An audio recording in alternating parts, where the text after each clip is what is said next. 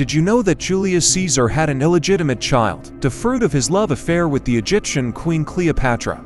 Caesarion mysteriously disappeared from the stage of history. He was just 3 years old when his father was assassinated in 44 BC and had just turned 10 when his mother, Cleopatra, took her own life in 30 BC in the heart of the Roman Empire. This young heir, carrying Caesar's blood, was overlooked.